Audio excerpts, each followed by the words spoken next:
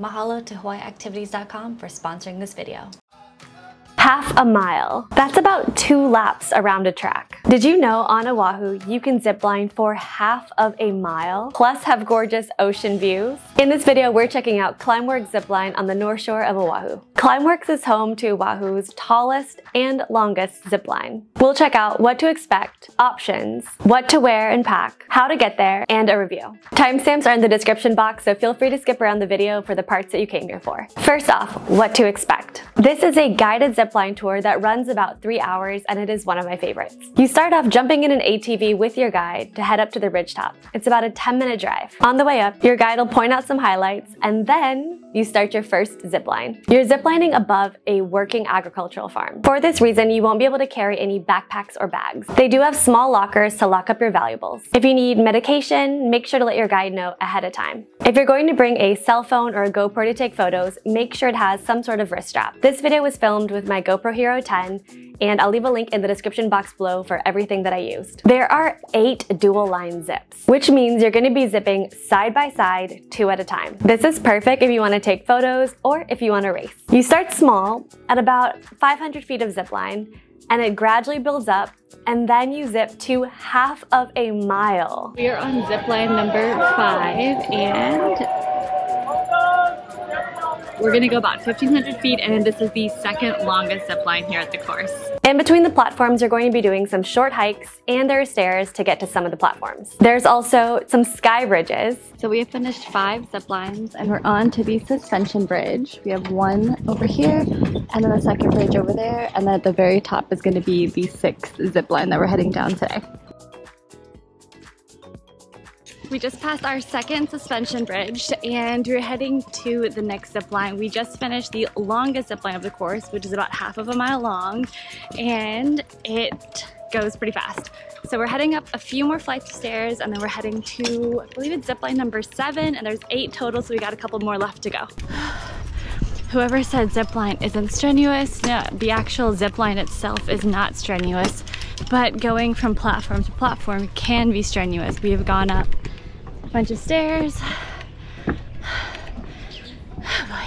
And you have ocean views for most of the course. Throughout the zipline tour, our guide was giving us bits of Hawaiian history, and because it's above a working agricultural farm, we got to try some of the things that they grew here at the farm. On the day that we went, we tried these macadamia nuts. So just when you think you're done, you're going to take a leap of faith.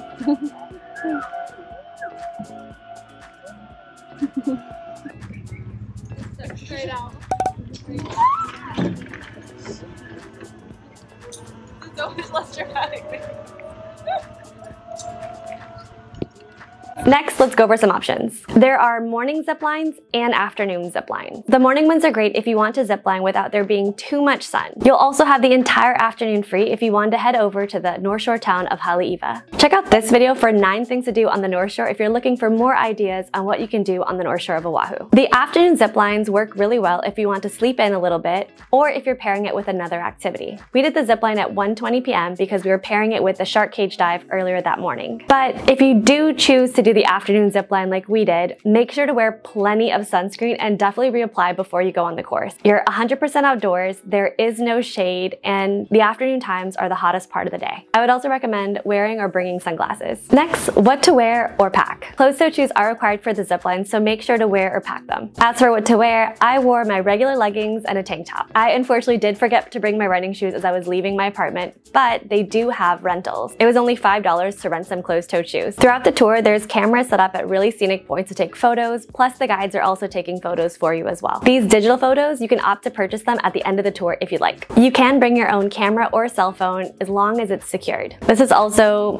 for the overall safety of those that are on the zip lines depending on where you are, and anyone traveling underneath the zip lines too. I brought my GoPro with a wrist strap, and I also had a small carabiner, that way I could keep my hands free for most of the course. This was the perfect setup. I didn't have to worry about dropping my GoPro, and because it was clipped on, I knew it was secure. I'll leave a link in the description box below for the carabiner that I used to clip on my GoPro. Have you been ziplining before? If so, what is one tip you wished you would have known before the zipline? Comment down below and share with us. Next, how do you get there? At the time of this filming, ClimbWorks does not currently offer shuttle service. The easiest way to get to ClimbWorks is by rental car. If you're staying on the North Shore at Turtle Bay Resort, it's only about 10 minutes drive or about 4.5 miles. If you're staying on the west side at Ko'olina, it's about 50 miles from Ko'olina to the zipline course. Similarly, if you're staying in Waikiki, it's about 40 to 50 miles depending on if you cut through the center of the island or go along the east coast. From Waikiki without traffic, it should take you about an hour and 15 minutes. But traffic on Oahu can be very unpredictable, especially if there's any accidents, any road work, so always give yourselves ample time. That way you don't have to rush or worry about missing the zipline. This is especially important if you decide to cut through the island and go to the zipline course via Haleiwa and going up to Kahuku. This is a great option if you wanted to get up to the zipline course a little bit early, grab a quick light bite to eat, and be in the right area only a mile down the road. Overall, I absolutely love this course. I would definitely recommend it. There were varying ages on the tour itself. Keep in mind that you're going to be on your feet for about 2 to 3 hours, so you should only do the course if you're able to comfortably stand for about 3 hours. You should also be able to comfortably walk up a few flights of stairs because there are going to be a few set of stairs between the platforms. There are specific age minimum and weight restrictions. I'll leave a link in the description box below.